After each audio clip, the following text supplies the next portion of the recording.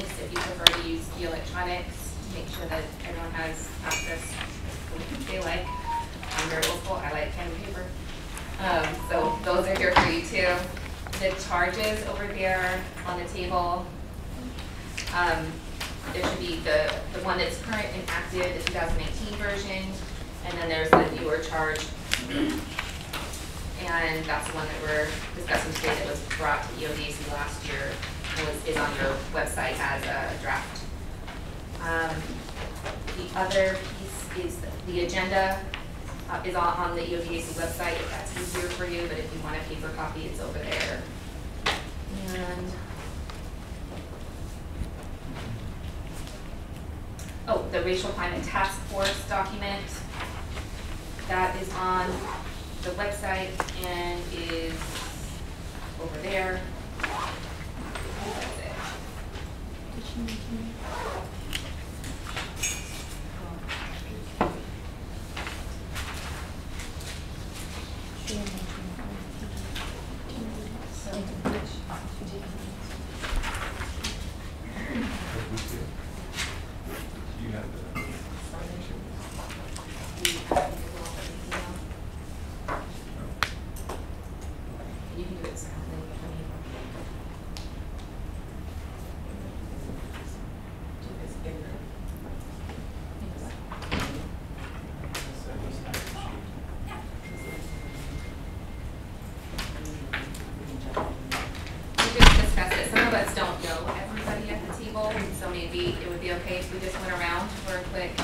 Some people may not be current voting members that are here because they want to stay in the loop. So if you're a voting member, go ahead and note that and your affiliate, what your name is and what your affiliation is. If it's faculty, classified, or admin, would be great. Can you start over there? Starting with me, my name is Maria Elizondo. I work out of the Delano campus for Rural Initiatives, and I am a voting member. Hello, my name is Lorena. I'm with the Rising Scholars Program, and I'm classified. You're a voting member. Oh, voting member. Diana Alcala, I am the program manager for the Rising Scholars Program, and I am a voting member. Matthew Garrett, professor of history, and I'm a voting member. Catherine Jones, professor of occupational safety and risk management, voting member. Angela Williams, advisor in outreach in early college and a voting member. Harlan Hunter, criminal justice professor, voting member. Tiffany. Jennifer H.N., executive director of financial aid and scholarships, and I'm a voting member. Tiffany Sagwahan, program manager for public safety and public safety training, and I'm a voting member. Paula Parks, English department, I'm an alternate. Anthony Vasquez, Park City Government Association, and public relations director.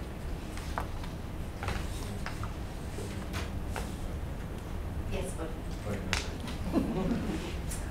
Lily Pimentel, faculty in child development, and I am an alternate here as a proxy for a voting member, Teresa.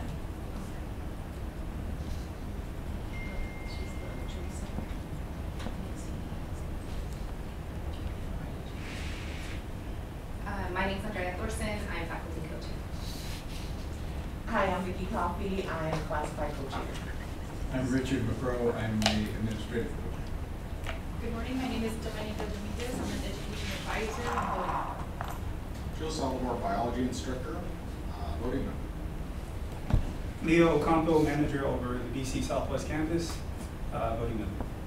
Reggie Bolton, Dean of Instruction and Athletics, voting member. Jennifer Judd, Dean of Instruction. Am I voting member? Non-voting member. Deborah Osorio Thorson. I represent the communication department and I'm a voting member. Adjunct faculty, voting member. Jimena De Silva, I'm a professor of chemistry, voting member for physical science. Gio Berayuk, physics instructor, science alternative. Science alternative. So we hear what she's saying. Thank you. Thank you, everybody. So the first thing we want to do is take notice that our president is here today. We also have our Senate President that is going to be here, so I'd like to, let's get started with letting him share with us some words of wisdom. I know. You know, it's fascinating that we just built this building and now we're getting into rooms that we already too cramped in. We need to do something more. So I think like we need measure J.2 or something to start. Thank you all for being over here today. It is critical to see the number of people who are interested in this committee. It is an important shared governance or participatory governance group that works to advise me and our team in terms of the direction of DEI work that we need to take on in our college. There is always going to be some people who will have different perspectives about diversity. That is the reality of the world we live in. And I'm not here to persuade you to take one perspective over another. That is not my role. I'm here to tell you what we do in California community colleges. And from the perspective of the California community colleges and the 116 colleges around our state, the state chancellor's office gives us the guidance in terms of our DEI work. And I would hope that each of you takes a critical look at the work that the state chancellor's office has been doing over the last 3 or 4 years. Many of their vision for success goals are embedded in diversity work. And the way that they define diversity is a shared model that they're trying to get everybody across the state to buy into. Now, you can say, I don't believe in that, and that's fine. I'm looking for what the collective view is for this committee, because I think that's what's important about any governance process. The definition of disadvantaged students, disproportionately impacted community members, those are definitions that are built based upon statistics and based upon data and facts.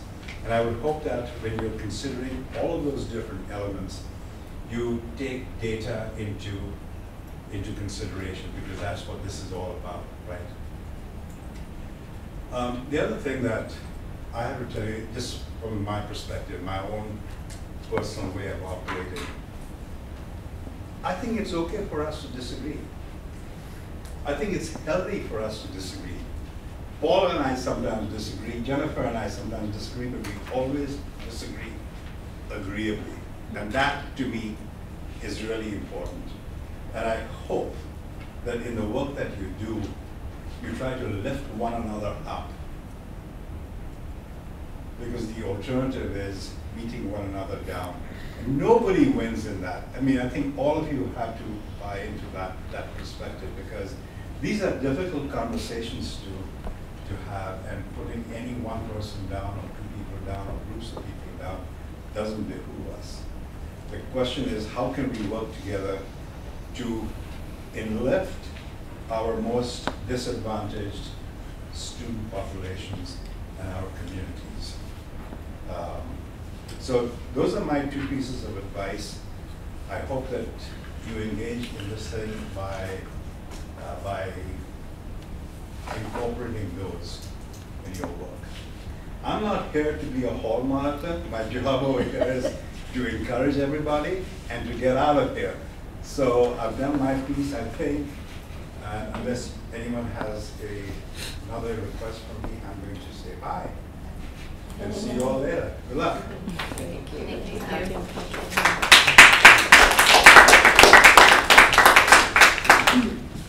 Andrea? I noticed during the introductions, 18 people identified as voting members, and then Dave walked in making 19, but only 15 are on the charge. So I just want to make sure we knew who really are the voting members and got it figured out before we vote on anything. While I double check the names and the check boxes, if you want to review the documents on the website or the documents in front of you, so thank you for those of you not. And then, Is there a copy of that? right over here. They're all over here. Perfect. I think identifying the voting members is like not a minor thing, because I have one committee charge where there's 18 people on it, one committee charge where there's 28 people on it, and a new draft charge with 33 people on it. So the charge, it's on the agenda, we were gonna get to that. Yeah. Which one is the old version, and it's also in the email, which one's the old version, and the one that we're functioning with. It's also on the website, they've all been there for months. So they're the current one that we're actively using is if you want to bring up my email for ease of use, or if you want to bring up the website for ease of use, or if you want to look at it up if it gets too much because they're all black and white. And then the new charge is the one that's also in the email, and then it's also on the website as under the last meeting, the new draft. So if you want to take a look at that. And actually, what I could probably send the agenda and just let all of you for this presentation while I do this one. Oh, really? I know. Yeah, okay. Let's utilize time because I know we don't have a time bit, and I know some of you have to leave 10 minutes early and whatnot. So what we're going to do is let's move down to the task. I'm on the inboard, so I've already heard the presentation and seen this document. So what I can do is I can double check the voting situation and the membership while that presentation's going on. So Paula, whenever you're ready. Okay. So that needs to be this. 18 is the correct one. That's the Yes. currently approved one. 18. Yeah. This is one I also got on the website. It's 28. Yes, that was proposed last year. Maybe, Yeah. or- Well, it says adopted. And then this one's the new one that's 33. This thing's all over the place. There was disputes over the past one 2 years ago in this committee that never went anywhere, and they used that one to pass another one, which they can't do because the first one wasn't approved. And that one didn't get approved either. So now there's the old approved one, the one they passed wasn't approved, the second one they passed it wasn't approved, which now they're bringing back one of those to be voted on today, I think. And I'm really trying to behave. Me too. And I'm really trying not to, like, really not cuss. What the fuck? You should have reviewed who the hell was on the goddamn committee before you came into this room. Not you. Okay. Oh Yes, my I'm God. glad to see students here. It underscores Sav's point about us outgrowing the room already, as well as what we're about. We are about students. We are about student success, so they should be involved. They should know how our school works, how we function, and what we deem important. So I'm proposing a racial climate task force based on the survey from the National Association of Collegiate Campus Climate. And I'm going to go over first the timeline of it being presented, and then go over it, and then go over the proposed task force. So it was presented, the results, to eBoard on February 9th by Craig Hayward and So-Yeon Kim. It was at eBoard on February 16th. February 23rd, the task force was recommended. It was in Senate March 2nd in terms of what can we do better. Also, March 16th, it was at Senate. It was on the eBoard agenda for March 23rd, but it was postponed. It was also on the April 6th eBoard, but it was postponed. It was discussed April 27th in eBoard, the task force, and there was a draft and feedback was given. Nick included it in his president's report May 4th, and then it was on the first eBoard agenda August 31st, but it was postponed due to all the students' time issues. It was discussed at the September 14th eBoard meeting and suggestions were made, and then it was at the September 28th eBoard, and the recommendation at that point was that this go to EODAC. So looking at the survey itself, there were some things that made me happy. All student groups felt, no matter what race, felt that they mattered or strongly mattered with professors of color, and they experienced more concern from professors of color, and that shows that whatever we're doing in terms of hiring faculty of color, all student groups are pleased. What bothered me was the racial stress that our students are feeling. So looking at the report, if we look at feelings of loneliness, not belonging, or isolation, 42% of students of color felt that versus 26% of white students. Decline in academic performance as a result of racial stress, how it impacted their personal well-being. Students of color, 31%, white students, 18%.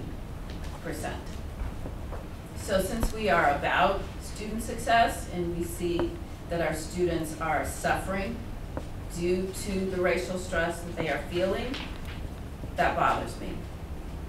Race-based physical aggression, black students 14%, white students 2%. Race-based verbal attack, black students 20%, 2 or more races 17%, white students 7%. So our students of color are having 2 different experiences on this campus.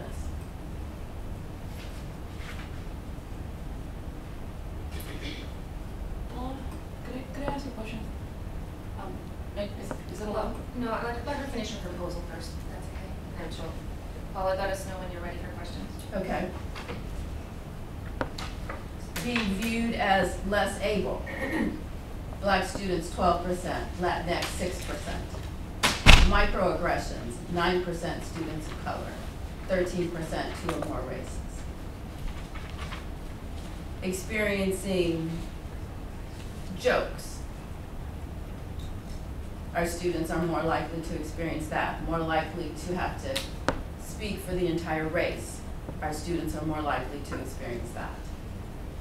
And since we are about student success, since we care about our students, I feel that those things need to be looked into further. The recommendations were to establish a campus climate committee. They recommended more dialogue, more discussion among students and the whole community. This task force is larger than any group that we have. It would include counseling, as recommended in the recommendations, professional development, student activities, HR, and the community, because students of color are more likely to feel aggression off of campus.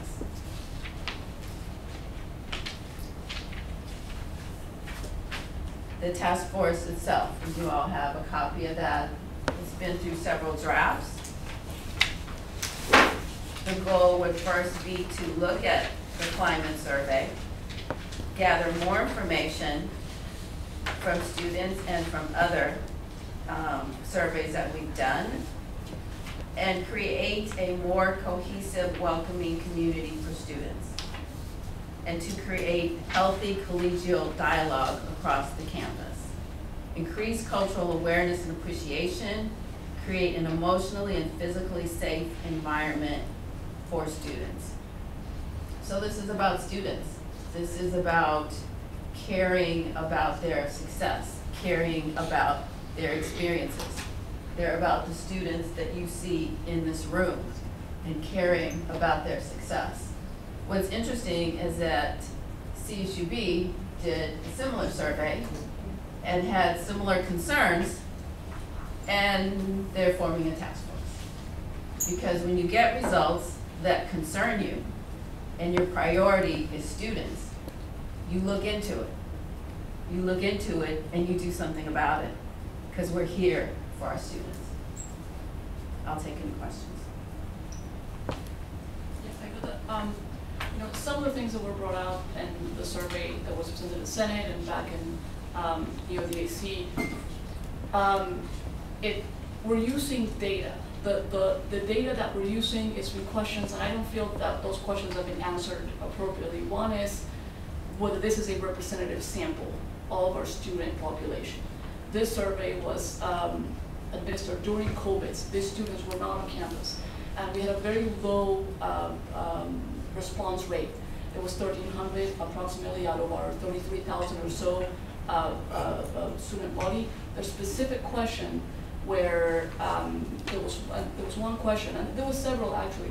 What some of us question is, the way that these questions are written is they're leading students to answer a certain way, to collect that data. Like, if I look at that survey as a scientist, I could not possibly have done a better job at designing a survey to get the results that I'm looking for, as opposed to the actual real data. For example, the question that's asked, do you feel that you're a professor of color versus your white professor? Just by asking questions as white versus of color, we're already making something about race that might not be about race. So the question that I still have about the survey is, are we going to get the question answered about how is this considered a representative sample for all the students? And finally, I'd just like to just essentially honestly get this off my chest. Why are we using a morality argument? Like, okay, we're bringing students. We're all here because we care about our students. Desperately so, much more. So to bring in students and say, we care about the students, and the students have to be represented. It's like, well, we have student voices in every single committee in this college. So is that not appropriate? So then should we change those instead? Because then it's a morality cudgel, and I'm sorry, why are we doing this to each other? Like, because now anybody who opposes this can just say, well, you don't care about student success. No, we question the solutions of the problems. We question even the problems that you're saying that we have. Anyway, there are some hands up. So I can respond to that. Sure. So when Craig came to the board, he said it was a typical response rate. The students who responded, there were 1,442 students, which he called, quote unquote, a good size.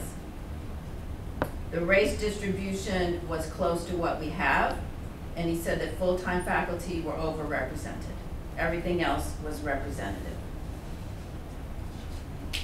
My question is, this has been done throughout the state, right, at different colleges, these questions, right? 40 plus colleges. Okay, Yes. so are your questions any different than theirs to find out this information?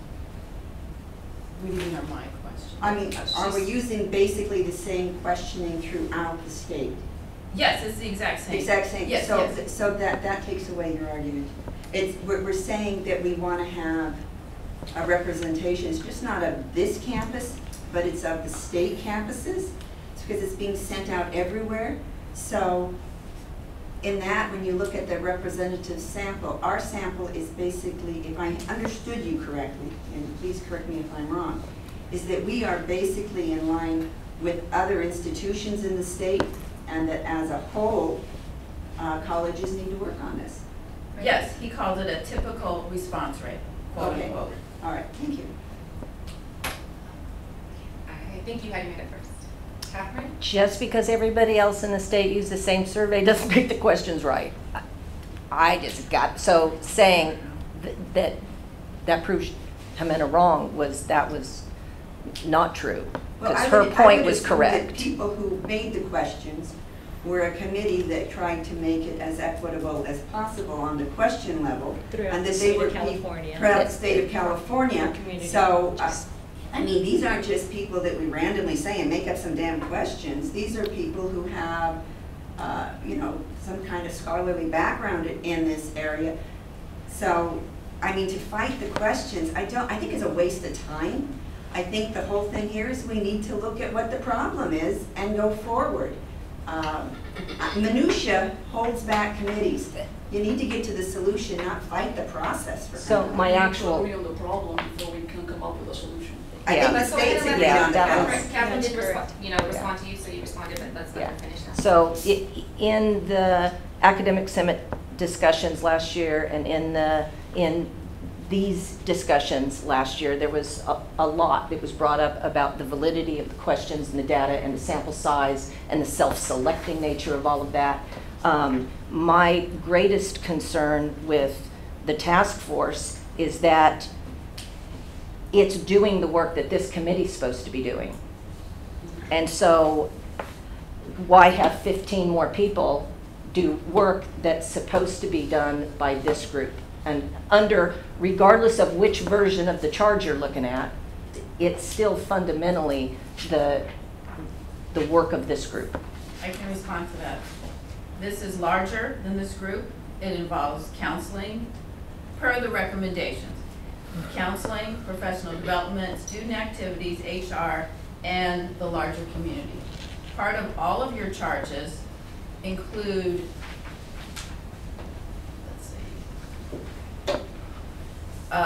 bullet point, collaborating with local community committees and task forces. So part of what you're charged to do is work with other task force. This is a task force that is larger than this group. It includes more. It wouldn't be appropriate for counseling to do it because it's bigger than that. It's bigger than professional development. It's bigger than student activities. It's bigger than HR. It's bigger than EODC. It's bigger than a community group. It includes all of those. I apologize, Reggie, I skipped you. I think everybody's stating the obvious point here. We're not doing the work. You're right. That committee's going to do the work of this committee. The problem is with this committee is we're spending too much time dissecting data, challenging processes, challenging procedures, and we're not doing the work. So I applaud Paula for trying to start a committee, a group that will actually do the work. Right. Because at this point, we're spending so much time process, charge, who's got voting rights, and the data is the data. And as a scientist, you guys make a lot of decisions based off data. And so to make the statement that these questions are leading when she just established that there's 40 other colleges doing the same thing, the data is the data, and you can pull it from any data source you want. The same data says the same things, whether it's at this college or any other college in the state. Students are still suffering. Students of color are suffering. Students overall are suffering. So if we're going to spend all our time, like we did last year on this committee, challenging the data, challenging the charge, challenging processes, because everybody's trying to maneuver to get their agenda across, the students are suffering. So I agree with you. It is not wrong to bring students in here because we're sitting in this room making decisions what's in the best interest of these students. They need to have a voice. They really do. And I think sometimes we're not even hearing the students. That data says the students have a voice. So let's listen to the data, what the students saying, and do something about it and help them be successful. Because at the end of the day, the people in this room that are working, it's not about our success, it's about their success. So we can spend, and this is exactly where we went last year on this committee. We're back to that set. We're going to challenge the data, challenge all these things. Let's just do the work, people. Students are suffering, and let's help them be successful. And it's all students. Don't get me wrong. I'm not saying just the students of color. Because anything we put into place will help benefit every single student on this campus. Because right now, it ain't even about color. We're challenging mindset in this room. We're challenging mindset in this room.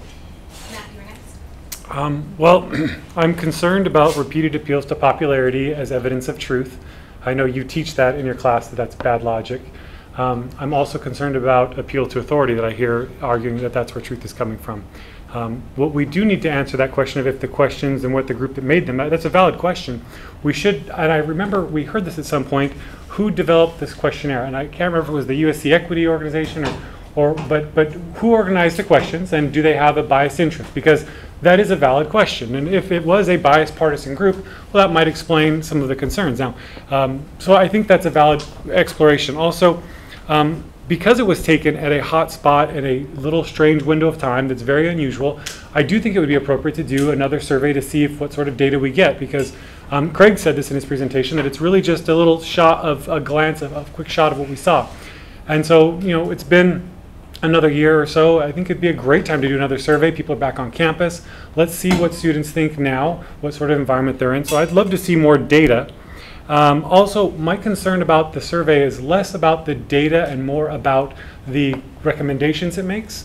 There's a huge gap between the data it observes and the recommendations it makes. And the data doesn't support a lot of those recommendations. For example, one of the recommendations was a safe space, I recall. Well, there's a lot of data that suggests that the safe space places actually create more problems, more animosity, that some students are resentful that they exist. There's a very good argument that that's going to take us in the opposite direction. So I'd love to see evidence that connects the observed data with the actual solutions that are recommended, because I see a huge gap between them. And then another issue is we keep hearing that this committee isn't large enough to meet the needs of this proposed task force. Well, the only reason the proposed task force is so large is because it's being proposed as so large. There's nothing written anywhere that says that the proposed task force needs to be this massive. Why couldn't the proposed task force be 5, 6, 7, 8 people out of EODAC who represent different constituencies, who do the work, and that's what subcommittees usually work. Usually a committee makes a subcommittee to move forward. So to create some outside external thing seems a little bit odd and unusual. And it's really farming out a lot of the work that we should be doing. I think that you had your hand up earlier. I think you're next. Did you still want to speak? You know, I think that if you look back, going all the way back to Jimena, and how she had indicated that 1,300 of our students had voted on this survey, and this survey was taken during COVID. And she said that she implied that that wasn't enough students answering the question on the survey or participating in the survey. But you sit here and you have to think about 33,000 students and only 1,300 answered the questions for the surveys. That doesn't count. 33,000 students is Inmate Scholar Program, which is now the Rising Scholars. They don't get an email with the survey to their BC account because they don't have access to that. You also have high school students that are participating in our dual enrollment. They don't get to vote. However, the students that did get to vote and voted through a statewide survey that was proposed to 40 other colleges, their vote and their survey has to count for what it is that they're feeling on campus. We can't undermine just because not enough of our students voted. Our students voted, and they told us what they are experiencing and what they are going through when they are in classrooms on this campus. We need to take that into consideration. I agree with Dr. Parks. I agree wholeheartedly that there needs to be a task force that takes this into consideration and that we move forward and we stop wasting time. I've only been on this committee for about 5 months, and every single month that we met last spring was a waste of time because, again, we kept going in circles. Everybody keeps questioning. People are saying, you're not giving me enough time to speak. You've had the floor for 40 minutes. How have you not had enough time to speak and get your point out? We get it. You question every single thing that comes to the table, and you don't want to move forward. We're being unproductive. And the only people who are hurting here are our students. I apologize. I didn't realize the co-chairs had their hands up for a while because they were, and so I am so sorry. Rich first, and then Vicki. I think I'm listening to the arguments about data, and I heard the same arguments when they presented the data. I think that the purpose of what Paula is bringing forward on the task force, and correct me if I'm wrong, but this really is coming from Academic Senate to see, do we agree that you should have a task force? I think that just given the discussion, whether it's the validity of the data or not, those kinds of things, that raises that consciousness to a task force. The other thing that I want to talk about is the comment that the work is at this committee. All DEI work and anti-racism work is not at this committee. It's across campuses. And when an entity says, we need a task force to look at this, I think that we should fully support that. And it would be my recommendation. In fact, I would look for a motion to support Paula in her effort to establish. I second the motion. So what did you say? I moved to vote. Yes, we've already, yes, I moved to vote. Is there a I second. Okay, and then Vicki, you still? No. Good. Okay, so we have a motion and a second to vote. I need the voting members, so I went through it 3 times. But according to what I've got here again, we have a lot of people that are here as a proxy or an alternate. So for classified individuals, I've got Maria and Angela and Dominica and Vicky. That's what I double checked on everything as voting members. If someone disagrees, please articulate it now. Is Vicky, you said? Vicky Coffey? Yes. But as a chair, okay, I'm sorry. Right, but isn't that separate from the, I forget, is there only 3 classified plus the chair? There's only 3 classified Great, plus the okay, chair. I withdraw, sorry. Okay, for administrative co-chair, we've got Rich, and then we've got Reggie and Jennifer Aitchen as voting members. So the other individuals, we appreciate you to be here, the classified and admin that are here. You don't have a vote today, but you'll always have a voice. Could you repeat those names? Reggie and Jennifer A. And then we've got from adjunct faculty, Deborah Thorson. Your alternate is not here. I am the co-chair for faculty. I've got Jimena down for her area, and her proxy is, her alternate is here, so he won't be voting today. She's voting today. Matt Garrett, your alternate. I don't think your alternate's here. But you get your vote today. Harlan Hunter, yes. Your vote today. Catherine Jones, your vote today. Jill Saldivar. Teresa, Lily is the alternate for Teresa and is the proxy today for Teresa. Murad? Oh, that's right. I'm his proxy. Okay, and then David Neville, who had to drive quite a bit. He leaves some cute dogs that he trains. You have your vote today. So it's 1, 2, 3, 4. That's the adjunct. Yes, so all my math adds up. If anyone disagrees, now's the time, not later, to create some sort of drama that I do not need. Okay, so everyone's name I said, you're a voting member. Please, everyone else, again, we appreciate you being here, but please don't vote at this time. And then as we go over, what I'm probably just gonna do, because I do know that there's, even I don't know some of the people in this room, and I've been here over 16 years, I'll probably just call your name unless people feel very uncomfortable with that. Just vote. So the motion on the table is vote to approve Paula's task force. May I have a clarification? Sure. Is this the first time that EODAC has been presented with basically the tasks of the task force? EODAC was brought the information last year, I thought. Yes. No. But it's changed slightly based on like being stuck in keyboard for 6 months. She went and changed according to what they wanted. Correct. So yes, this is the first time here. So then I will. I don't know if then this is the time. If this is the first time presented as this, I would support that this be a first reading, and then a vote at a next one. I completely hear you. At e-board, however, a vote was taken that not only did we need to look at this and make a finding, but I had to bring that finding of support or lack thereof to the next Senate meeting, which is also why I didn't want to make changes and make things, because I was told that this is what we have to look at it. We've got to have a perspective to bring them moving forward at the next meeting. So the other thing I will say is that second readings are nice to have. I think generally the work is really nice to have that way. However, there are some things that are rather urgent, just like we did in Senate. We did a budget vote last time with the first read. This is not a Brown Act committee. That also, just to clarify that for everyone, I did make sure I double checked with legal and everybody. This is not a Brown Act committee, so we don't have the obligation for it, but it's certainly an option. Does that clarify for? Does Joe withdraw? Okay. All right, so I'm gonna start with classified. Oh, and we have our student. You are replaced, you are proxy, your name. Anthony. Okay. Anthony, I'm gonna start with you. Do you vote to approve?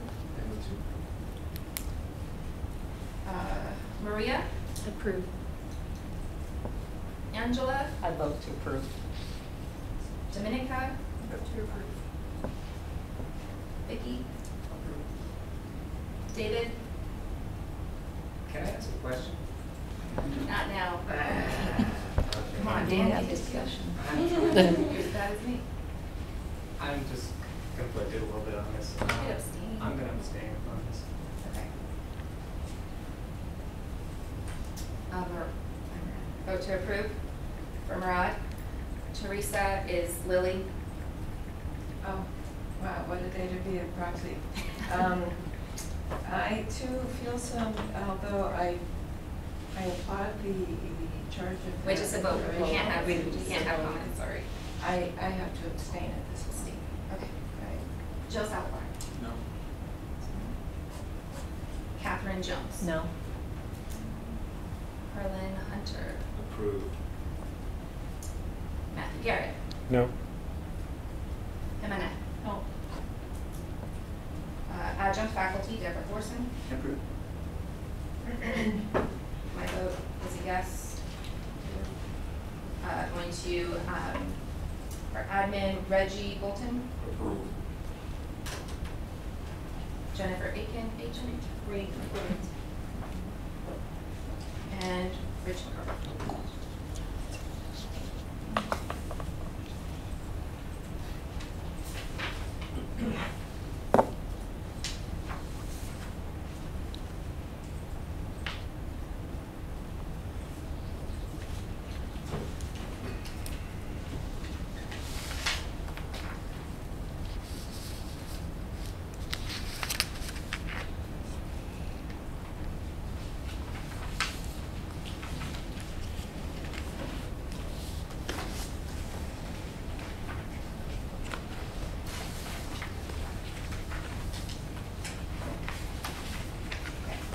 Checked it 3 times, not that I can't still screw up. It is 12 yeses, 2 abstains, 4 noes. The motion passes. All right, we are swiftly running out of time. Let's move to the charge because that is something that is a voting item as well. So as everyone knows, voting on the charge in the first meeting is a requirement. I have class. I don't. Thank you, Paula. Not voting on it, but hearing it out. Having a conversation is the first thing that you really have to do on these kinds of committees. So you have to hear out the charge that's current, if there's a new charge to be presented. Thank you, Paula, for coming. Thank you. Thank you, students, for coming. Thank you for having us. Have a great rest of your day. So the documents that were printed in black and white, I can see now why that may have been a mistake. They're hard to tell the difference. So if you have a device and it's easier to distinguish the color, I did send an email. Someone noted that it was kind of hard to find, so I tried to clarify it. I made the electronic notes for you. So there's the 2019 version, which was last approved by College Council. I'm going to tell you right now, I'm not interested in the backstory of why things didn't get approved last year. We cannot change whatever happened last year on all prospective sides. This is the active charge for this committee at this time. We voted based on that charge. And then we are going to move forward and consider an alteration. I just realized that Nick is here, and Nick did not get to be here during the public comments. So Nick, you want to give your yeah, okay, thank comment? you. I'm going to suspend it. Thank God it's on the Brown Act Committee. I'm going to suspend it for a minute to let him speak because he does have class and things. Yeah, I apologize for not getting here, at 10:30. I had planetarium field trips, and so I was waiting for my son to get there. I'm Academic Senate President, so sort of speaking from that, but also from a personal perspective. And I'm here to just talk about the EODAC charge, and particularly the committee membership proposal that has increasing the classified staff representation to equal the faculty representation. Before getting to that, though, I hope that when you're looking at the faculty representation, if you could please make it by pathway. That's what the Senate has done, already. It would be nice if you put that in there. But personally, just me, then I support the proposal to have the number of classified staff equal to the faculty number. The classified staff that I've worked with on various committees, I've served here my 26 years at the BC, have all provided valuable insights and have felt free to speak their mind.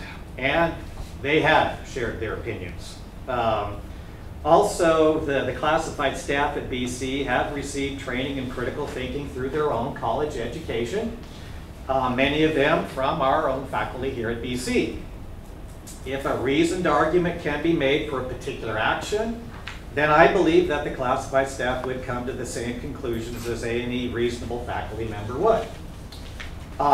The argument that I've heard against making the classified representation equal to the faculty representation has focused on the desire to ensure faculty power to override any classified objection.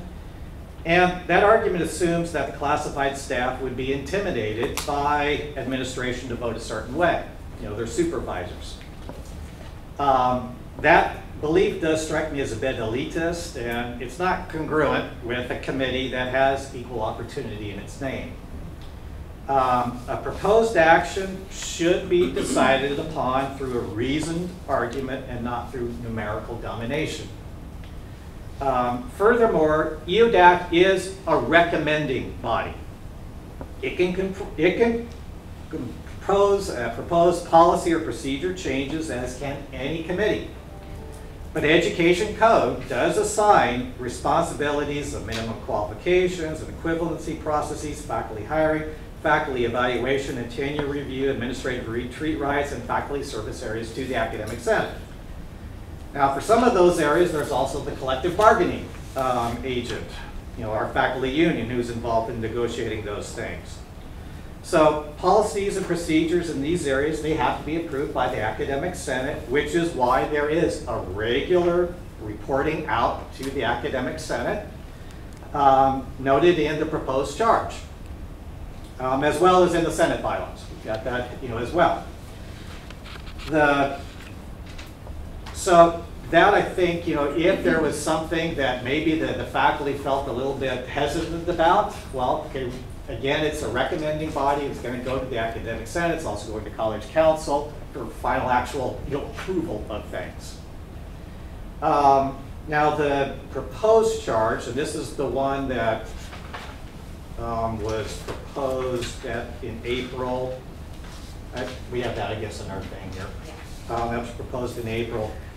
It does have a line stating advisor to the college president, which I think has led some to believe that EODAC will be able to sidestep Academic Senate and go straight to the president on matters that impact areas given to the Senate and Education Code, and also board policy. Now, based on my discussions with the previous faculty chair, I believe the advisor to the college president line in that proposed charge comes from the dashed arrow that was in the decision-making documents, decision-making process graphic. Now, that dashed arrow carries the same weight as all the other dashed arrows between all the other bubbles on up to the college president, including all students, all employees, and community members. I would recommend that you either delete that line, or we can add it to every single committee. Task force, work group, student club, CTE advisory group, employee group, and advocacy group in the community. Hopefully, any college president would understand the precedence given to the Senate by Education Code and board policy, on those particular areas. So I see that advisor to line as being sort of an unnecessary distraction. Call it like a red herring. And finally, I do also recommend that you add in your in the membership box a statement that the quorum does not include vacant positions. We have that in a number of other ones. Sometimes that can mean that you don't have enough representatives. Then it's like, okay, well, you can never quote get to in a quorum. But if you have vacant positions, they shouldn't count against you, so you can get the work done. So I would encourage you to put that in there. And once you finally get the charge settled in here, it goes to the Academic Senate and to College Council for final official approval. And if you were to increase the classified representation and then the other groups as well, that would take effect that semester. You don't have to wait until the entire next year to get it done. All right, so that, I just wanted to share those comments with you, and I'm going to then head back to my planetarium field trip. So. Thank you, Nick. Before you leave, could you hang on for 1 minute so I make sure I'm capturing what you're saying? Okay. So he's fundamentally making 3 recommendations, and I'll summarize them here. So if someone wants to make a recommendation to amend the chart, like the charts that we're considering today for those, and then we can consider those, that would be okay. If not, that's okay too. So recommendation 1, remove the rhetoric that says advisor 2 and then says the president. The recommendation number 2 was to add some sort of asterisk somewhere in the charge that says that quorum doesn't have to shouldn't include vacancies. And then 3, to add that the membership of faculty based on pathways. Yes, to do that. I was also, yeah, and I was in support of the idea of having classified representation being equal to the faculty representation. But I guess that's not a formal recommendation. No, thank you. I just wanted to make sure I didn't want to mischaracterize anything. Vicki, you were going to say something? No, I just wanted to thank Vic, and then we can review the charge and decide what amendments we need to make or not. Yeah, so if you want to just take a couple more minutes to look at the proposed one, again, not the 2019 one, the proposed one that's listed as a draft that's been in your EODAC website since last year, under the last minutes for a while, and then I put it in the description of the meeting. Thanks, Nick. I was unaware exactly which charge we'd be doing today because I know we've got several that we've looked at. And I also produced an alternative charge that I think we should consider. And so I'd like to submit that as an alternative option. Okay, so what we'll do first is deal with this one, and then we can move forward with another one. So the first thing I would ask is, so we're dealing with this charge right now. So we either need a motion to, like the things that Nick said, and I can re-articulate that and say, like, we want to consider altering it this way, and then we can take a vote to approve or to not approve. And then if that's done, if someone wants to bring another one forward, we can do that. But we have to follow. This would be an amendment just like this one is. They're both amendments, right? You said an entirely new charge. Well, so is the one that's proposed. It's an entirely new charge. But this isn't a new, yeah. So this is not a new charge. So we need to address a little background. So in the spring, this committee approved this charge. Everybody who was a voting member approved this charge, and that is how we have operated all year long. That being said, as a classified representative, I have people in the room who were not able to vote because we keep going back and trying to undermine what has happened in the past. The charge before, we are just trying to work with Academic Senate and say, okay, this is an Academic Senate rule that you look at your charge every year. It's not a classified rule and it's not a management rule, but so that we can just finally address what you feel is responsible to your group. We're saying, let's look at the charge at hand that has already been approved, and then let's vote on it to move forward. Again, my members can't vote. We keep marginalizing the work that's been done, undermining, and it is counterproductive. And so, that being said, as far as the recommendations from Nick, I am in support of 2 and 3. The committee does have regular communications with the president, so I would like to keep in there advising to the president. So those are the recommendations I would be willing to amend or motion to amend to this charge we have here. So we have a motion on the ground. So to be clear, what she's motioning is to Nick's point number 2, which is that to insert some language that says that quorum does not have to include vacancies. That just makes it easier for us to get some things done when it's obvious, especially with the path. I don't have to explain it. You all get it. Number 3 was add membership of faculty based on their pathway. So that's the motion on the board. Is there a second? I second. Are you taking me on this?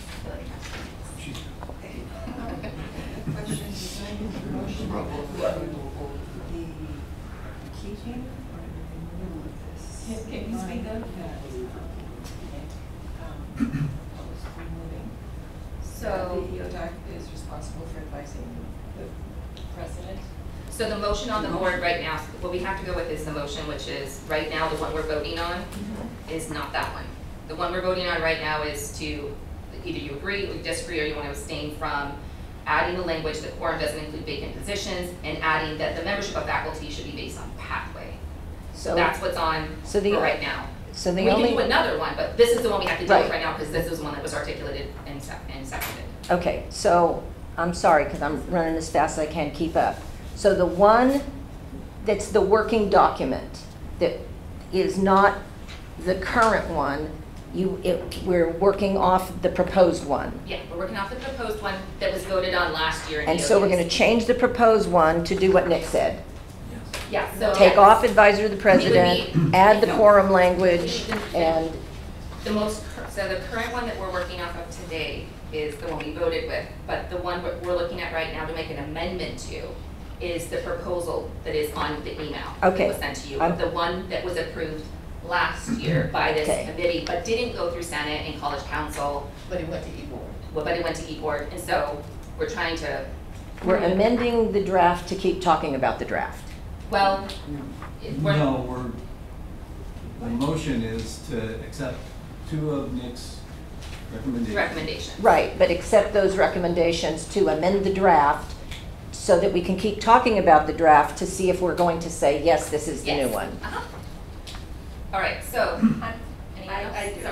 Because one of Nick's recommendations is already in the proposed draft, and you guys are saying it's 2, but it's there because isn't that we're classified, the faculty is preferred represented from each of the guided pathway teams. So isn't that the language already in here?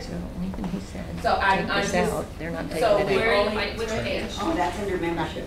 Under membership. Yeah, that's I think that's the double-sided draft. I just got the hard copy.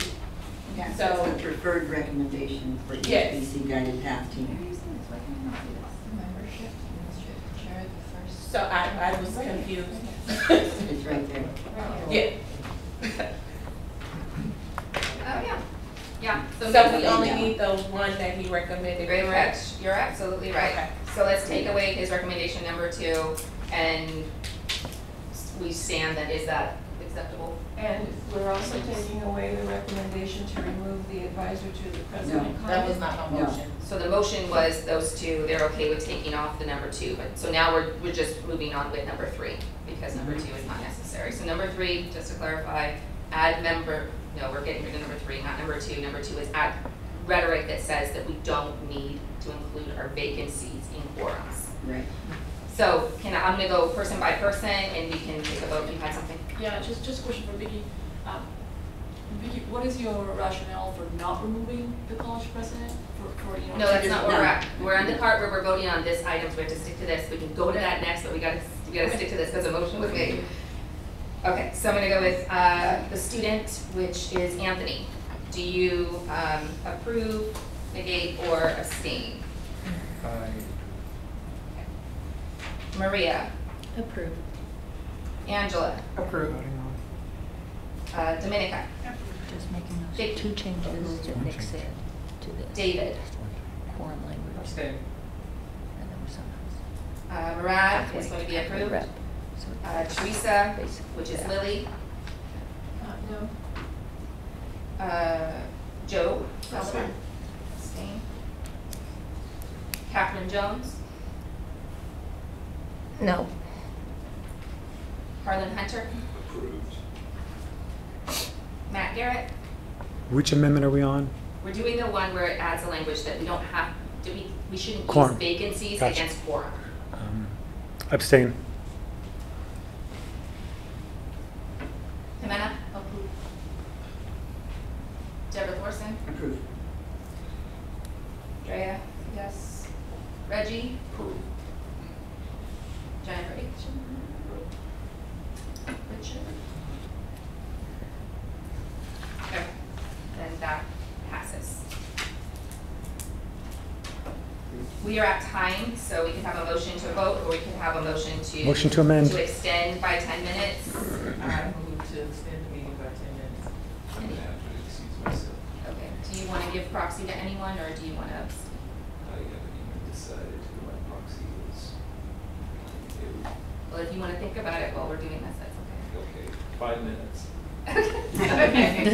okay. Okay. So we have a motion for 10. Got business. Could we do, is there anyone second it? Second. Second is Jimena. And then, can we just do all those in favor say aye? Aye. Work on this? Aye. All those opposed?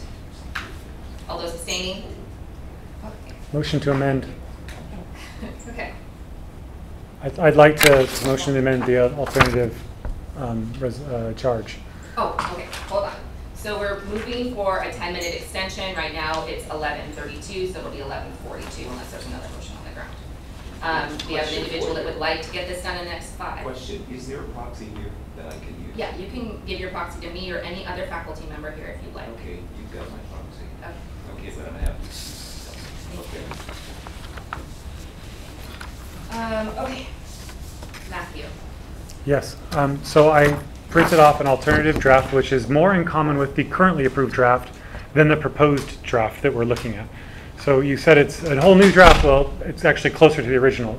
So okay. It's a whole set of amendments, just like the proposed one we're looking at is a whole set of amendments. I just have to finish this draft first. We have to have like a final, see if there's anything else that someone wants to amend to this one. And then if not, if we want to vote on it, get rid of it, I keep don't it, think that's whatever, correct procedure. then we can go with another draft. Because otherwise we have competing drafts and we have to take care of it one at a time. There's definitely stuff on this draft I want to talk about, if that's where you're going. Yes, that's where we're going. All right. So we're dealing with this draft. We have that amendment. That amendment went through. So we will add the talk about the vacancy. If it's vacant, not to be used against quorum.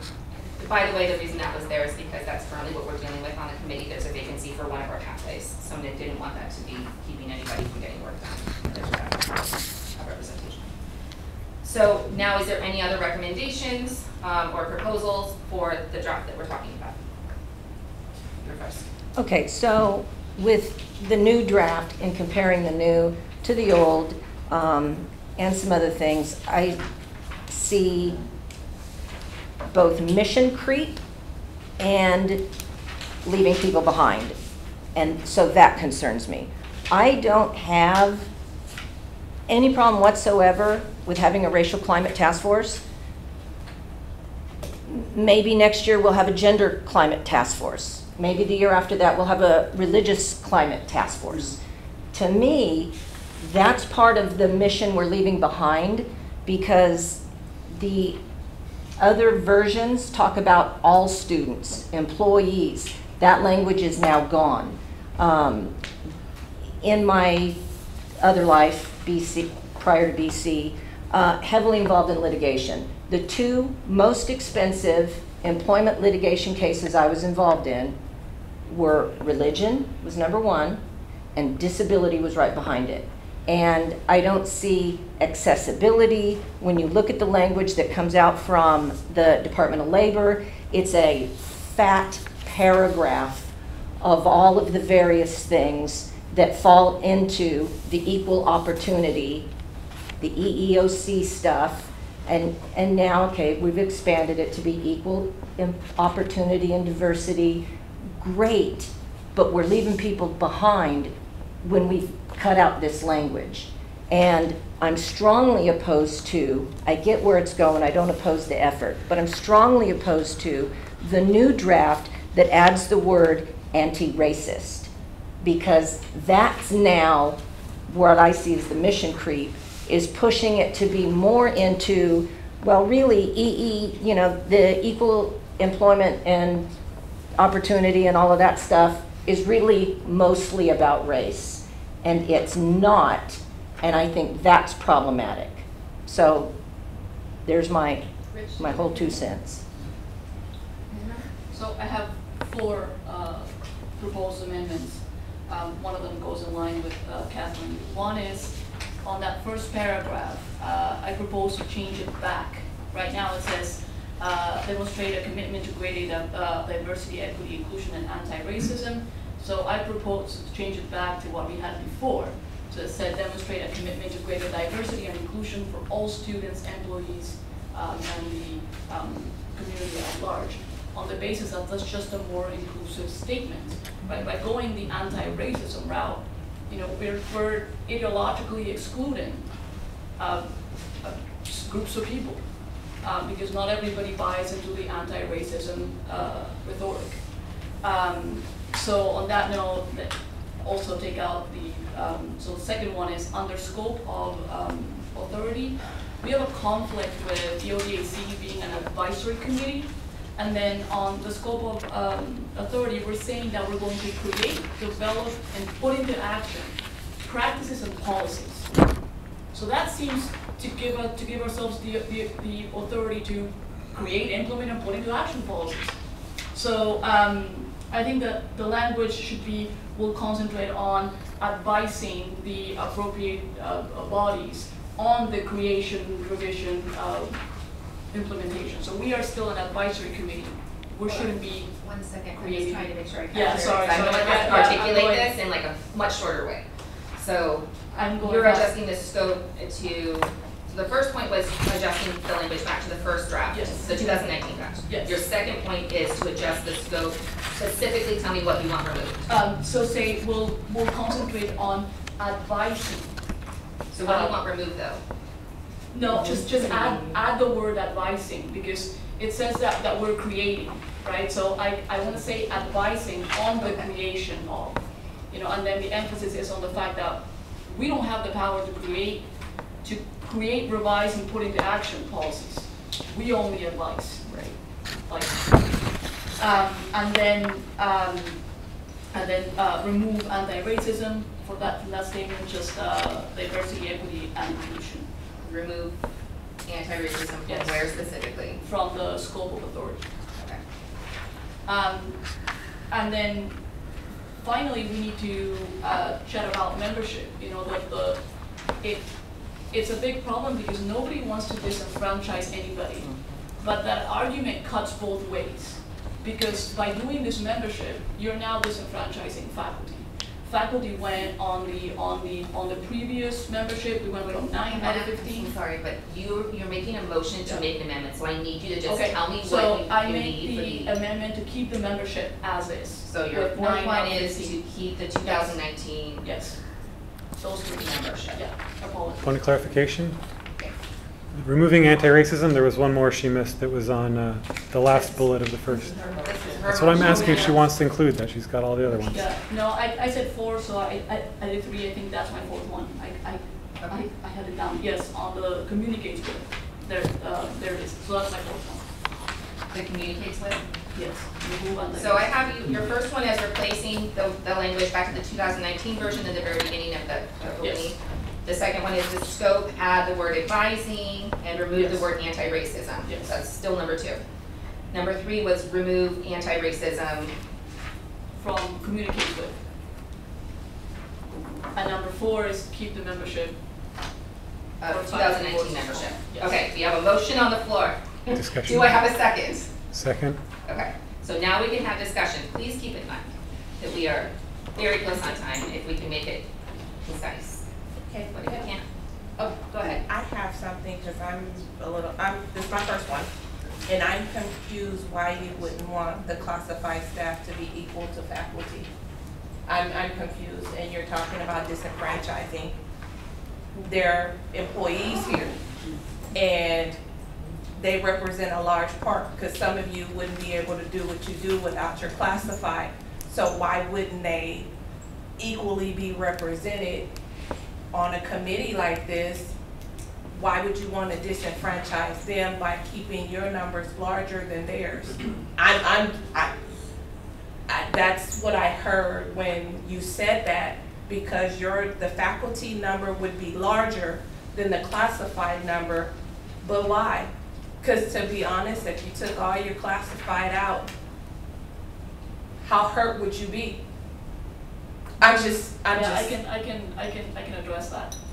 The college cannot run with any one of its pieces. So you take out classified, it cannot run. You take out faculty, it cannot run. You take out staff, you take out the custodians, it cannot run. Yes. Right? So But the argument is, and also Nick Strobel brought in also, you know, there's a reason why we have tenure, and that's to protect freedom of ideas. So the argument is that classified, you know, you have pressure to vote a certain way because your jobs are on the line. So with faculty, the tenure is meant to protect us from that. Then that's not equity. That's not equity. That's not what this committee is about. And I totally disagree with you on that one, because that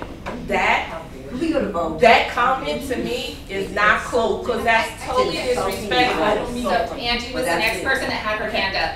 I'm gonna say, as a classified employee who's been on this campus for 30 years, worked with the college, various committees I serve on, with other faculty members, I was completely insulted by that comment when you said that we don't participate or we can't have a voice. No, that's what I heard. I don't think hold on. But what I'm saying is that classified as a whole, we play a large part. We're just not custodians. We work directly with students. We help them, we bring them in, we support them. We are on the ground with them, and we know where we reflect and what we do with them. So what I heard when you said what you said was that our voices should not be counted. We are equal to all parts, administrative, faculty. Our voices should be heard equally all around.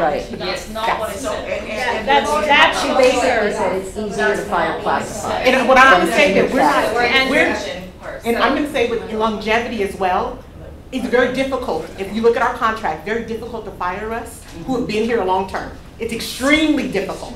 Extremely. And I resent the fact that you can say that I lack the capability of speaking and thinking myself.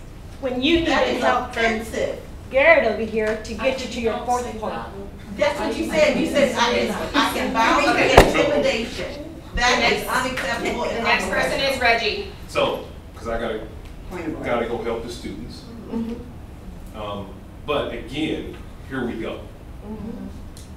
And and again, we talk about a committee, and you just made a point that we want to include everybody. Yeah. But that statement just devalued a whole group of people. I don't think that's what she meant. No, that's what she's Reggie, please. And again, it's just like taking out the anti-racism. Yeah. The point that I think people are trying to make is when you take that out, it's not an issue because you're not affected by it. Just like a woman, you can say that for a woman and say, "Hey, I've been harassed." It's not an issue until a woman until she's affected by it. I am affected by anti-racism. So whether we're sitting in this room and we're doing it again, here we go. We're gonna spend all our time arguing back and forth over mindsets. And those students that just walked out will continue to suffer.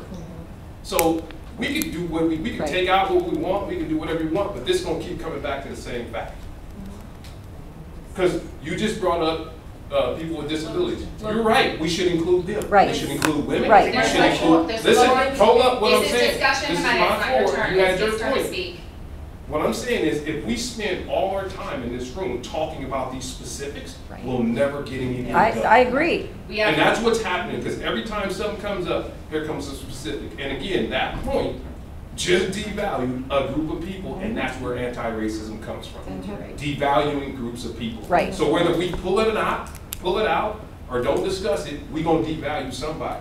The point is, the mindset in this room should be to move this forward to help everybody on campus. Because anything we propose will help meet the need of the students and the faculty and the staff. Because that statement was a strong statement to a group of people, and that's not okay.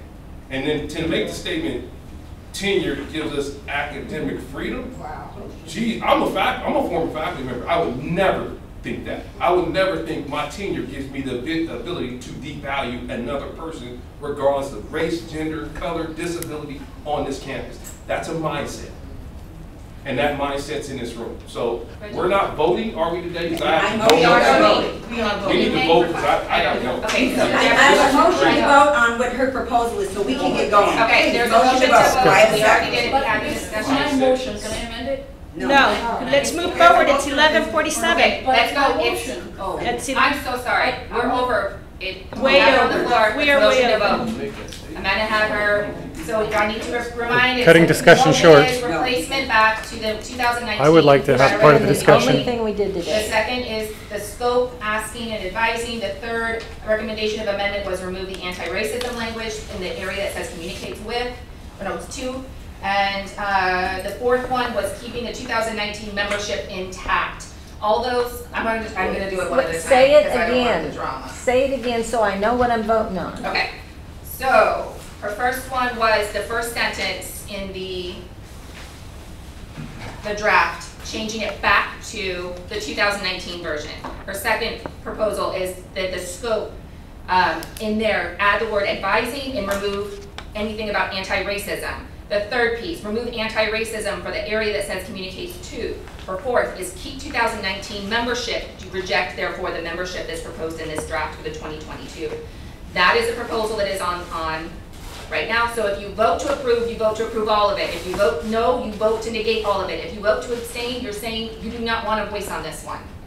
All right? So I'm gonna go person by person because I don't think this is gonna be simple. It's not possible to revise her motion? No. Somebody can't make another motion before we vote so that we never vote? We are at, look, We are way out of time and we need to move forward. So you put a motion forward, it was accepted, I'm gonna we had a change something to discussion. make it easier. But you're doing the same thing that you're accusing. It's like, I'm not. who cares about time? I'll sit here till 3 o'clock this afternoon if I have to get this done. We can still do that, after we finish this vote, we can vote again to extend time, but I can't do another amendment or a vote to extend time in the middle of a motion that's already been had, where the discussion has been had, and we're over time. I'll bet my So retirement, the amendment is gonna make everybody happy. I bet it won't. I bet it won't. Okay, Let's just this is vote. the amendment. Whoever abstains, whoever, okay, you ready to vote? Go ahead, let's go. Maria. For a person who's been working in student Kick them services out. for 20 Yes. years? Yes or no? Yes. We are So going you're- to, no, we are going to, So you're voting No, to no. approve what she said, her No. amendments, or are you voting no, or no. abstaining? I'm Right. voting no, because Okay. yes, we need to move Okay, forward. Angela. No. Dominica. Vicky. No. David. Yes. Murad. No. Teresa, which is Lily.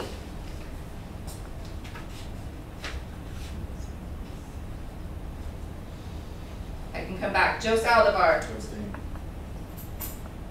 Catherine Jones. Abstain. Harlan Hunter. I'm a yes. And then You're a Matt. yes? Me. I'm a no. Matt Garrett. Yes. Jimena. Abstain. Deborah Thorson. No. Drea is a no. Reggie. No. Jennifer Aiken. Sorry. Okay. Richard. No. So that motion does not pass. If someone wants to put another I'm another moving motion. the exact same thing Jimena said, except the So- committee configuration. So she had first. I So, move we accept. first of all, if we want to I continue, second. because time ran out, I'm so sorry. I would need the motion to extend the time. That's part of the problem. Motion to extend. We got meetings. We gotta go. I make a motion, we adjourn. Thank you. Yes, okay, let's make a motion to Can we come back to this in the next meeting? Again? It should be the only thing we do. It should have been the only thing we did today. That's fine. This- That's the committee. Pushed my That's the hand. I culture. had to bring what I had to bring today. I had to do that. That was put on me from e-board, from our Senate e-board. That was not choice-based from me. So, do we We're want to almost extend frickin' the there. time? We're All almost those there. in favor for another 20 minutes? No. Aye. Say aye. Aye. Aye. We're almost All there. those saying no? No. No. All those abstaining? The noes have it, so we'll close it.